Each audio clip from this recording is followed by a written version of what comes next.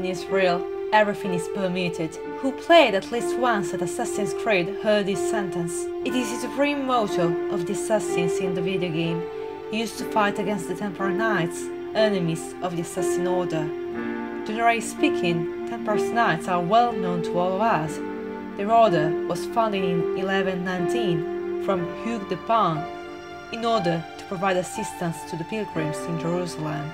Their name, Militia Templi, comes from the establishment of their headquarters in the Royal Palace of Jerusalem, next to Solomon Temple.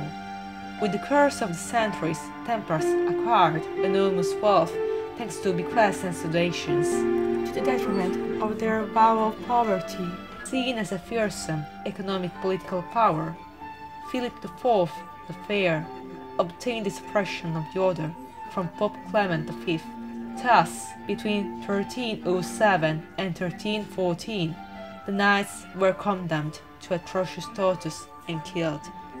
On the 11th of March, 1314, in front of the Notre Dame Cathedral in Paris, the last master, Jacques de Molay, burned at the stake, putting an end to the Templar Order.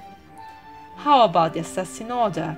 Did they really existed as we know it from the video game, where their supreme motto, "Nothing is real, everything is permitted," comes from?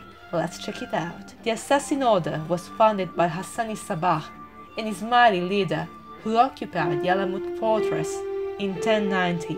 This fortress already existed since around 865 because the ruler Basudan ibn Mazuban, during a hunting trip, observed his eagle perching on an imposing mountain. So he decided to build a fortress in that precise point and call it Alamut, which means teaching of the eagle or nest of punishment. Ḥasan meticulously planned his operation for 2 years. He was living in hiding in the town of Qazvin, at approximately 60 kilometers from the Alamut castle. The vizier Nizam al-Mulk was against his Ismaili doctrine and wanted to arrest him.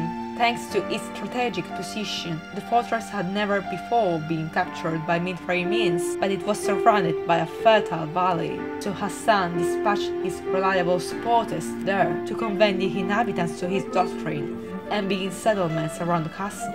In the summer of 1090, Ḥasan set out from Qazvin toward Alamut on a mountainous route for one day. He remained at Ande disguised as a school teacher named Dekoda, until he was certain that a number of his supporters had gained employment at the fortress itself.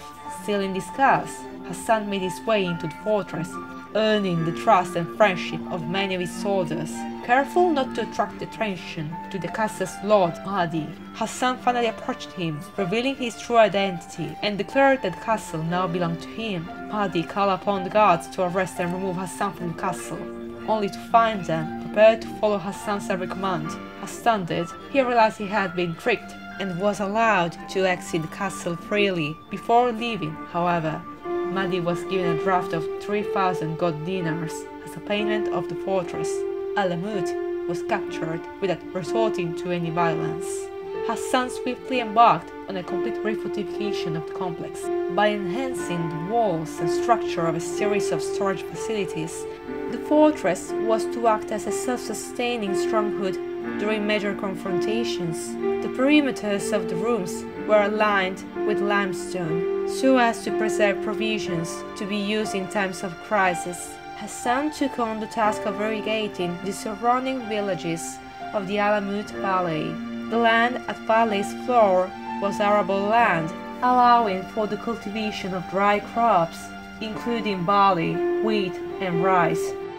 The construction of Alamut's famous library likely occurred after Ḥasan's fortification of the castle and its surrounding valley. With its astronomical instruments and rare collection of works, the library attracts scholars and scientists of a variety of religious persuasions from around the world who visited it for many months at a time, hosted by the Ismailis. Sadly, Alamut was destroyed during the Mongol invasion of the 13th century. Ḥasan had a reputation for being an austere man who enforced Islamic law without hesitation. He had 2 of his sons executed, one for drinking wine and the other for a murder charge.